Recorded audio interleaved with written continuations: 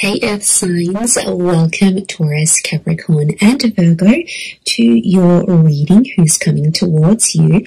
This is going to be a tarot reading for all you Earth signs, seeing who's coming towards you, who you're going to meet, who this person is and what we can learn about them. So if you're single and searching, you're waiting for a new love, you want someone new, we're going to be looking at that for you today. So before I jump into this reading though, please subscribe to the channel and drop a like on this video if you like. I'd really appreciate that. Otherwise, let's have a look and see Earth signs. Who is coming towards you? This is a timeless reading, so whenever you watch this could absolutely be applicable here to you. Okay, I feel like you're in current communication with this person, so I feel like it's someone that may be somewhat familiar. Okay, there's definitely an offer from this person coming in very soon. There's an invitation that's going to be extended to you.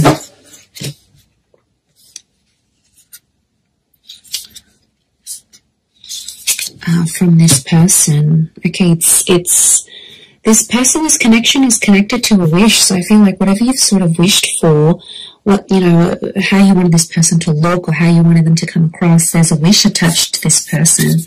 I feel like it's your crush. Okay, I feel like it's someone you are in contact with quite frequently, or you know of them.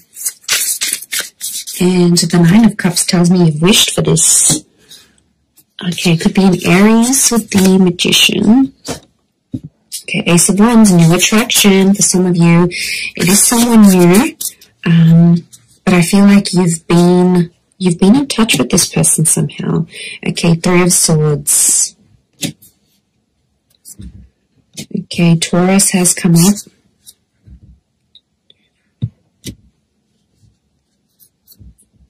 Okay, lots of Earth energy. Could be a Taurus here. Aries, Taurus. Okay, 3 threes. Very interesting. Okay, this person, it's like you've got an unspoken crush towards each other. There's an unspoken attraction that you both have towards each other, but you haven't been able to act on it for some reason. There's something that stands in your way. It could be another person. It could be the fact that you're in a relationship, they're in a relationship. There's something that's happening here that's preventing the both of you from being together. Now, it could be like if you work together, it's frowned upon, or it's a conflict of interest if you have like a work romance, or, you know, there might be, it could be like a sibling's ex. Like there's something here. It's like the big elephant in the room. There's something here that's preventing the two of you to be together, but you both have your eye on each other. I'm sensing a mutual attraction here. With the Magician and the Three of Swords, there can be an opportunity to sort of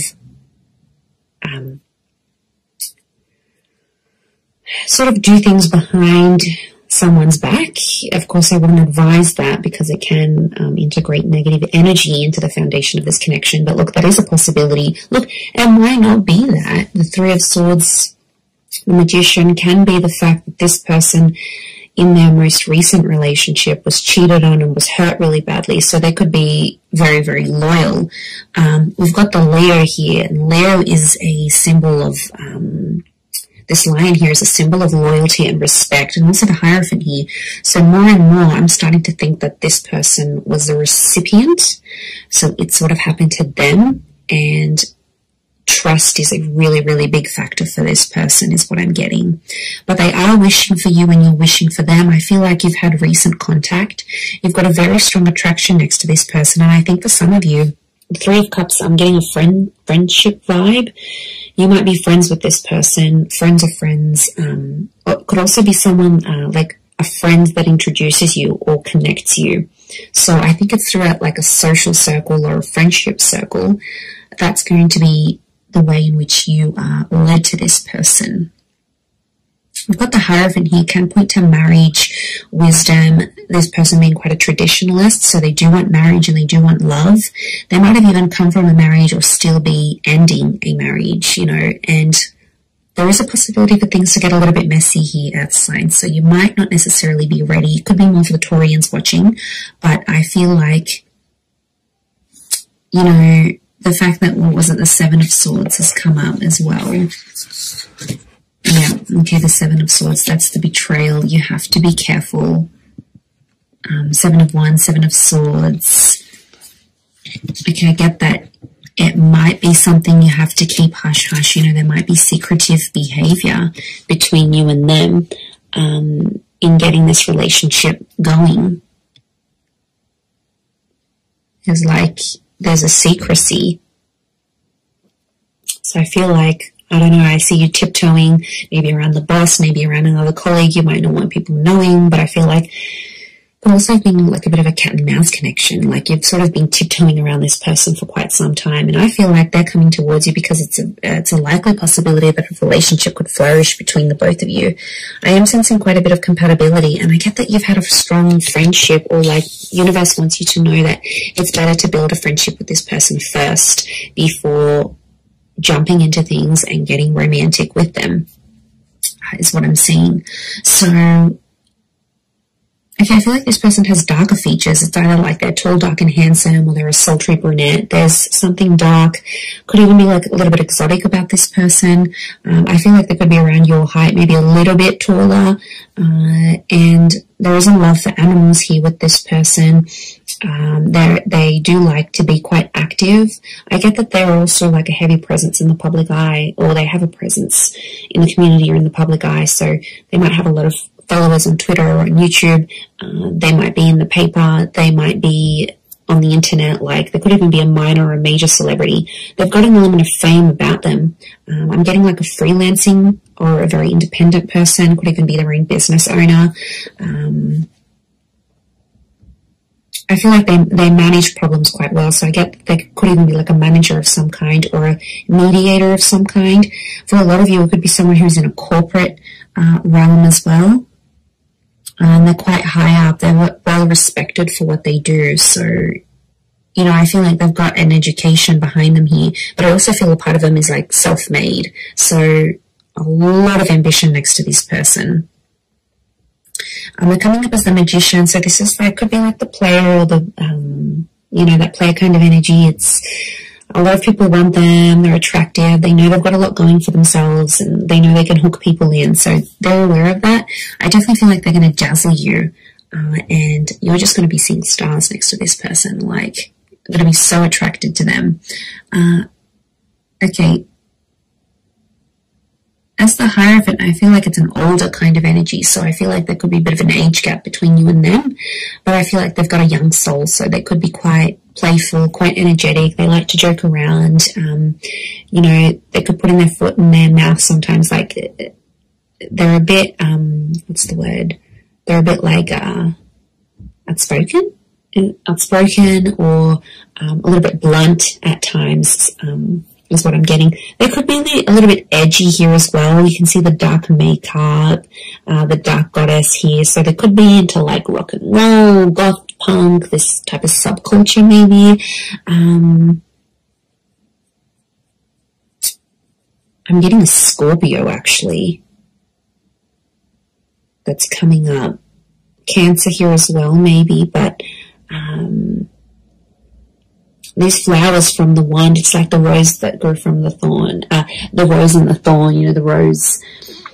So it makes me feel like this is someone who, it's just not what you would expect from this person. And they're really going to surprise you. But I think you'll get on. I think friendship here first is vital, but I think an invitation from this person is coming, absolutely. And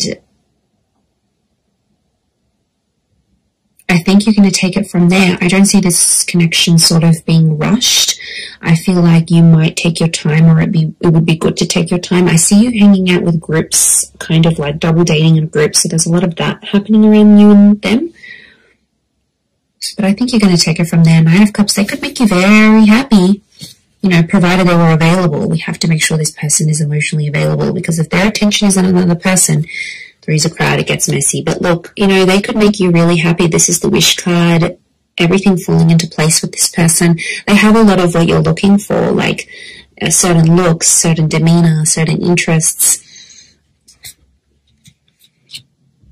Yeah, they've got something here. They've got something here that's definitely going to have you hooked and have you very, very interested. They're an animal lover, they're a pet person, maybe more cats than dogs. They could have siblings, they could be one of 3 children. And they're also undergoing something quite important in their life when you meet. They've got the number 3 hovering around them, so it could be like the start of something, reaching a certain milestone, or a recent loss or ending because of that trine number. So it makes me feel like there's some big things happening around this person when you sort of connect with them, and they'll open up to you about it. You'll definitely know. They're not going to keep you in the dark about these things. I feel like they're quite open. I do, but I feel like they definitely have a mischievous side. So, you know, they don't always tell the truth. Okay, they have the gift of the gab. I wouldn't be surprised if they work in sales. They know how to sort of manipulate people is what I want to say. I'm not going to lie. They do have a very strategic mind, and it's something that helps them read people, judge situations. They're very sharp. They're very quick-witted. So, you know, could be quite sarcastic, throw you little jabs, like the remarks that they make, I think, link back to this outspoken personality. But they're going to make you laugh. They will. They'll make you laugh. They'll keep you entertained. You're going to be super amused by this person. I do see that. But, you know, they can be dishonest, so they do have traces of this showing up. Especially if you're starting off the relationship not on the best foot, you're going to see glimpses of that as the connection progresses. So again, it would be advisable to start things on an honest and equal playing field. Okay, they may have a child for some of you. I think it's only 1 though. It could also be that an unplanned pregnancy may happen from this connection. Could be planned, could be unplanned, but it may happen here.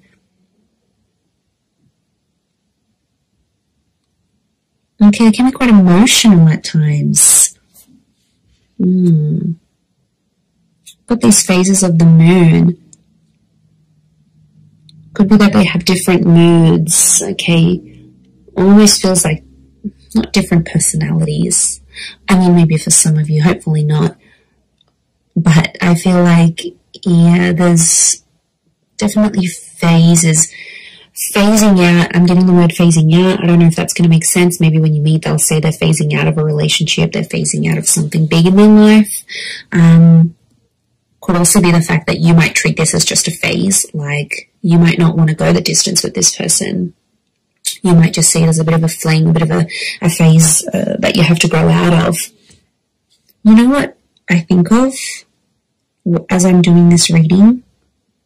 I think of like you always had pictured yourself trying a certain person or being with a certain person, and you never sort of really got around to it, and now they're popping up and you're like, okay, I'm going to take this chance. That's what's coming up.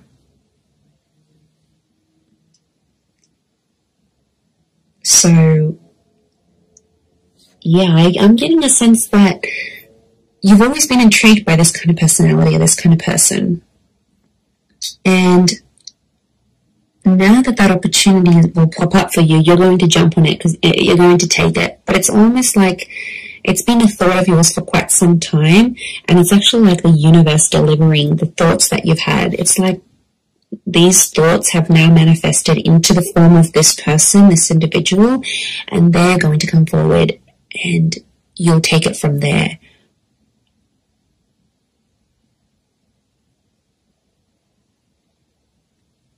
But they don't like to follow the rules. They like to be their own they're a bit of a trendsetter. You know, they're a bit of a lone wolf. You know, they're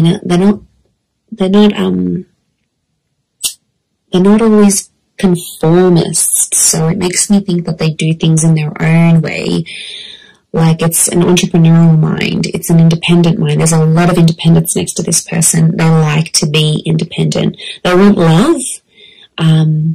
So I feel like they've accomplished like the career aspect of their lives. Like they've got that sort of down pat and they've really established themselves there. But now it's like they want more. And what they want is love. Because the Hierophant, this desire that sits right in the middle, the Hierophant is telling me they want whatever's missing. And I feel like it's romance, it's Venus energy. So this person can be very romantic, or it's you that's going to bring out a highly romantic side when you're dating and as you're connecting. But I feel like, yeah, they're at a point in their life where they feel something's missing or they want more. Like if they're phasing out of a divorce or a breakup, or it's like a tail end of a relationship, you know, things maybe haven't been going too well for them, hence why they'd be open to starting something new with you. I feel like it could be towards the tail end of a different relationship. And then they're finding that that spark is missing, and you're just going to find it together. Like it'll just click and you'll take it from there. So, I mean, it really could be a fun experience with this person.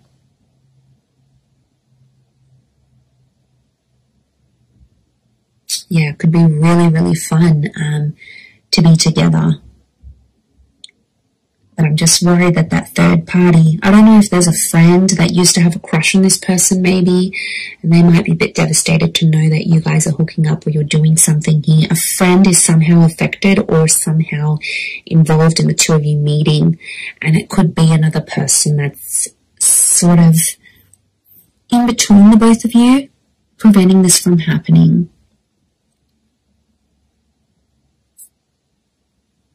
Okay, that could be quite spiritual here as well.